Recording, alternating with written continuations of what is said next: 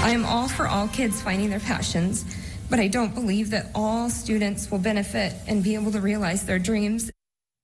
Emotional words from an educator today at the Indiana State House as officials talk about major changes, perhaps, to Indiana's high school diploma requirements. And today, members of the State Board of Education did talk about plans to perhaps reinvent or maybe update those requirements for graduates. Officials say if approved, it would give students more flexibility and offer a direct path into the workforce. But educators warn that it could make it harder for students to get into some colleges.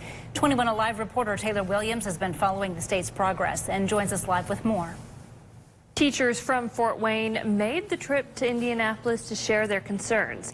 They say they are worried the change will lead to a cut in certain classes and teachers being fired.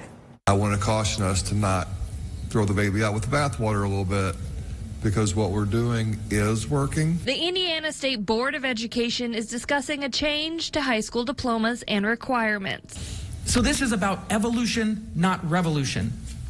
But it's evolution with the foot on the gas pedal. The Indiana GPS diploma, which stands for Graduates Prepared to Succeed, would replace the Core 40 diploma by October 2028. And instead of 4 degree options, the state would go to 2. Indiana GPS would also change what students learn and when they learn it. For all students, 9th and 10th grade would focus on subjects like math, science, English, and financial literacy. Then in 11th and 12th grade, students would have more personalized and flexible schedules that would allow them to spend a portion of their day in an internship or apprenticeship or preparing for college. At this time, students would choose their path in 8th grade. I just have a hard time, with a 14 or 15-year-old really knowing what they want to do. Educators also expressed concerns to the board that some students won't have classes required to get them into some colleges.